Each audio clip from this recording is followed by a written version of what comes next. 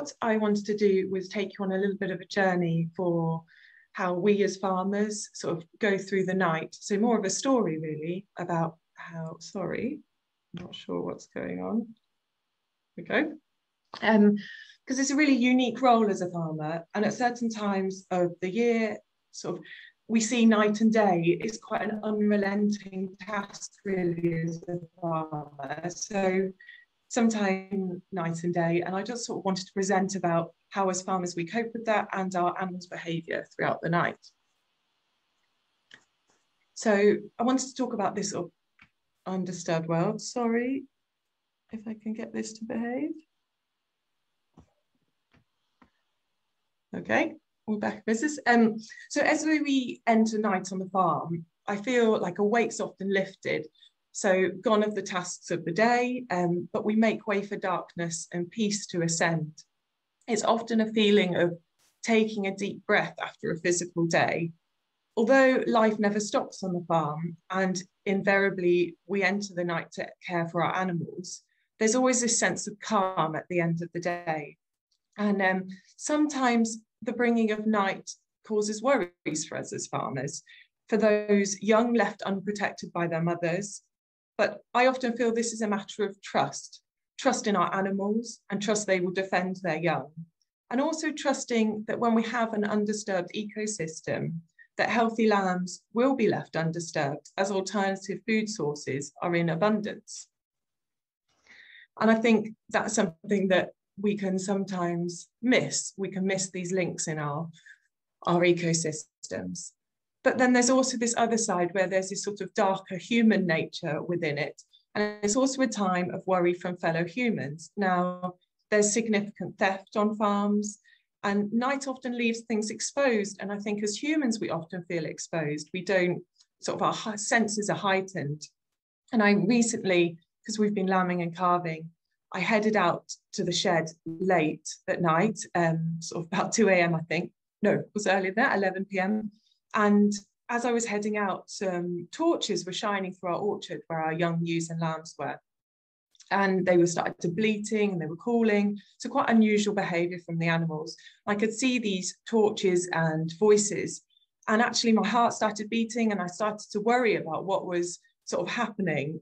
And sort of tried to silently call my husband from the bedroom window. But then I heard the squeal of brakes. It was just, in fact, a nighttime group of mountain bikers out enjoying the evening. But I think there's definitely sort of a sense of forbearing sometimes and worry around the night. So I sort of wanted to start with as the night draws in. So when the evening bird song is heard, and the sun sinks below the clouds, our animals' behaviour often shifts. So the final lambs that have been frolicking with their mothers return back to be close. And the calves, they gather into a creche setting. So they're often sort of with one mother or a few mothers surrounding them. And we also observe that different groups of our cows sort of gather together in almost friendship groups.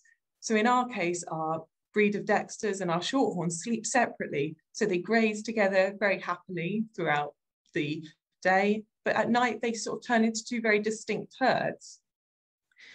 And as a farmer, we often carry out late final checks of the day. And this is this incredible time where we're wowed by bats hunting over our heads, badgers trundling along their path, or the call of a tawny owl. And it exposes this whole host of wildlife that is often unseen by those tucked up inside. And it gives us a unique view into the world around us.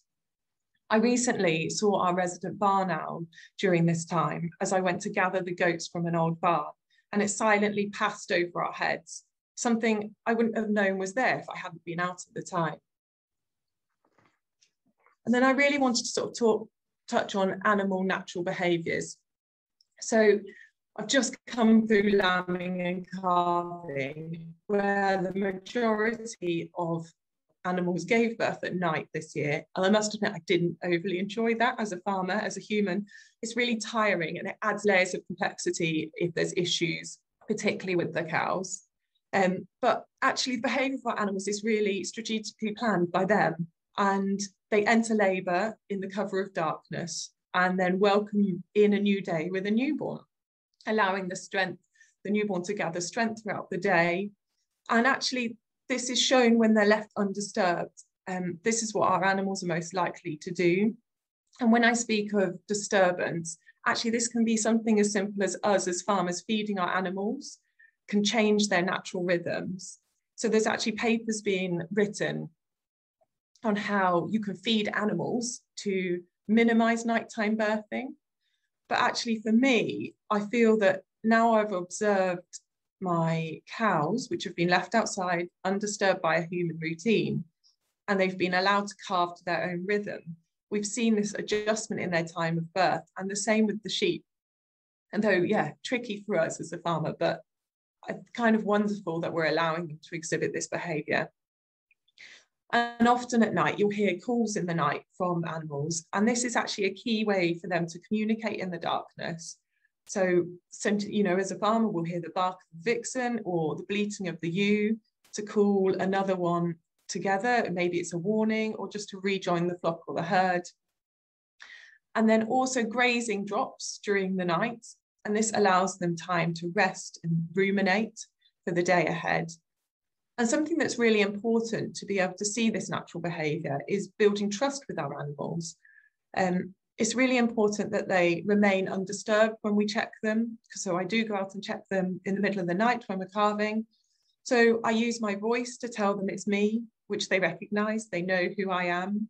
And actually when they hear me, they stay lying down and they stay very undisturbed. And I can sit out with a head torch and watch someone calve, and just occasionally with a flash of the head torch, like this cow is here. So she's lying down, calving undisturbed, and I would just flash my head torch to see how she was progressing.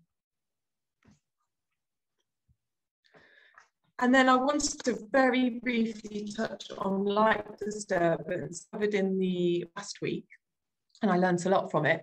But so the plants and animals depend on Earth's daily cycle of light and dark rhythm for their behaviours, such as reproduction and feeding and sleep and protection from predators. And as humans, we continue to disturb this. And I live in this tiny hamlet of Horner where you wouldn't think we would get much light disturbance. But actually, you know, light shines out from a toilet block, from our barns. You know, the red glow of my heat lamp is impacting, and there's this pink glow on the horizon from the local town. And it, you know, it has a significant impact on our wildlife, yet we are a dark sky reserve. So I often wonder how significant it would be in other areas of the world. And my husband often jokes at me because he'll find me in the shed with a head torch on. I don't like to use the large barn lights. It causes a lot of disturbance to those in the shed. And we bring our sheep in for lambing at night. And I often find this slows down their natural lambing process if I'm in there disturbing them. So we try to leave them undisturbed, and I check them by camera or the sweep of the head torch, ideally. And then sort of in the darkest hours, I call this sort of between 1 a.m. and 2 a.m. It just feels like we're giving into the night. And so when I go out at night to check my animals at this time, it feels incredibly peaceful. So the noise doesn't travel up from the road, the lights don't illuminate the landscape. And there's this sense of surrounding ourselves in the night. And when the moon is bright, and when we're walking through the night with no torchlight, it's often this immersive, peaceful experience as a farmer. Because when you initially rise from bed, like when your alarm goes off, you feel really groggy-eyed and stiff-limbed.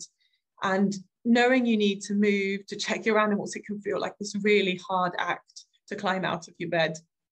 But as you step into the night air, which often sort of brings this great chill to you, it kind of fills you with fresh air and actually heightens your senses. So it's this cold air almost feels like it awakens us as humans. And then as morning breaks, so as the darkness gives way into daylight, the dawn chorus signifies to the world its reawakening to the daylight, sort of hustle and bustle, I call it. It's often my favourite time of day when a new day dawns and the whole day ahead of you, you've got the whole day ahead of you, but it's still really peaceful and you still are seeing the world. You almost feel like you're alone in it.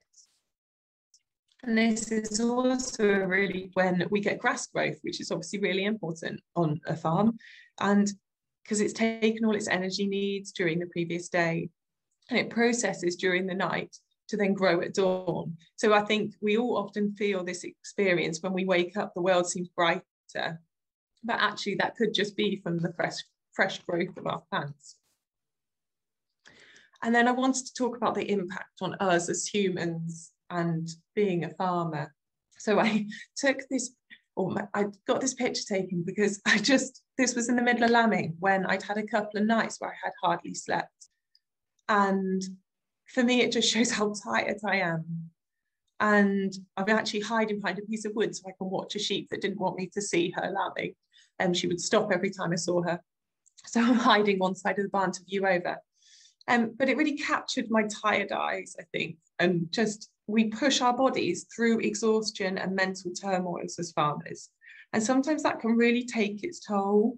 We need sleep to rest as humans and recuperate. But when we're faced with our role as farmers, we don't put ourselves first. We put our animals at the very front of everything we're doing.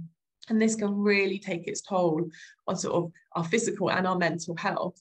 And it's a real struggle sometimes to work on limited hours sleep. And that sort of links in with our farm safety. And this is something that is really important for me, particularly as a farmer with 2 young children, is that during this time when we're working on a few hours sleep, we can make mistakes. And that's something I think as a farming community, we need to maybe learn to ask for help more. So when we reach to something I've worked on, when I reach my point of absolute exhaustion and I think I can barely operate, you know, I turn to my family or I turn to a friend and ask them to come and help me on the farm to do some physical jobs, or maybe allow myself to catch up on a few hours sleep. Because I think we need to give ourselves time as humans and remember that we're not designed to be awake for 24 hours. And we're not being the best farmer if we are that tired. But also, I wanted to just touch on the sort of mindfulness that when you're awake at night, alone in your shed, it also allows a time for reflection when you're not disturbed by, you know, social media, or you're not disturbed by the goings on. You've got nobody to talk to, and it allows us sometimes to reflect and sort of plan in a really peaceful way. And I just wanted to touch on relaxation, the positive side of night times for farmers. So we can actually, when we're not lambing and calving, farmers offer, sort of nighttime offers us a chance to rest and recuperate after long days. You know, we often can't meet up with friends in the day, but at nighttime we can see our friends and our family without that pressing need of jobs to be completed in the daylight hours. And it can be a really isolating job. So sort of these trips off farm in the evenings can be really essential ways of speaking to others and sharing ideas. The Exmoor Hill Farming Network often offers talks during the evening at times when we can actually all get together. And this is really essential for sharing ideas and pushing farming methods and just actually taking time for us. So yeah, I hope you've enjoyed that sort of journey or story of life as a farmer at night and the impacts on us. So yeah, thank you very much.